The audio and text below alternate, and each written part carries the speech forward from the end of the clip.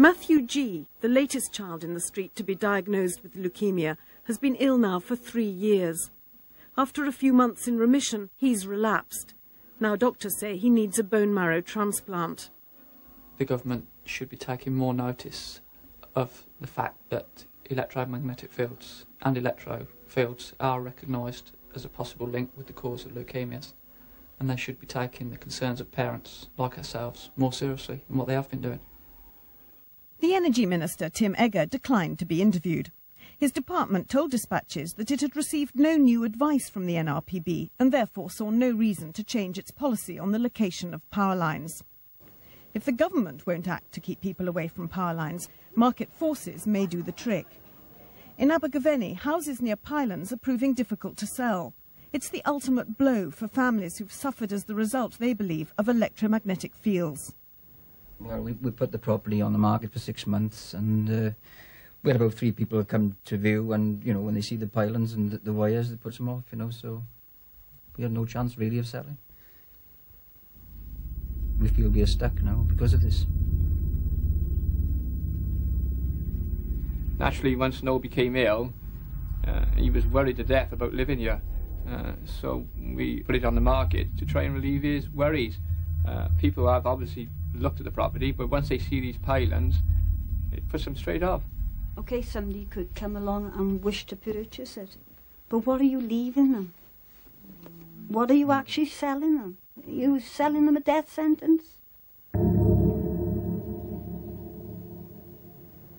There definitely has been an effect upon house prices, and mainly because obviously of the health scare. We are also faced with solicitors who are only doing their job in pointing out to prospective purchasers the closeness of pylons. And again, we actually lost a sale at the Mardy because the solicitor advised the purchaser that they felt that it might be difficult to sell in the future.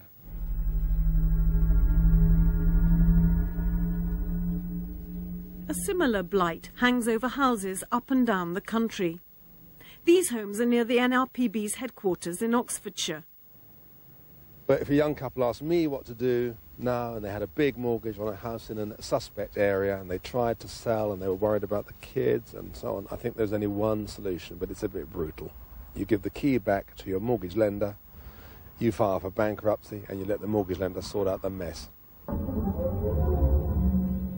If the developer asked me for views on the science and the epidemiology, first of all, I would refer him to the National Radiological Protection Board. It is for the National Radiological Protection Board to make recommendations on this issue in this country. I just wonder, would the director of the NRPB like to come and live in this street with his children and put them to the same risks that our children are at? In my home, there are sources of electromagnetic fields that are much higher than the average. It doesn't worry me, based on the evidence that I've looked at from a range of literature publications.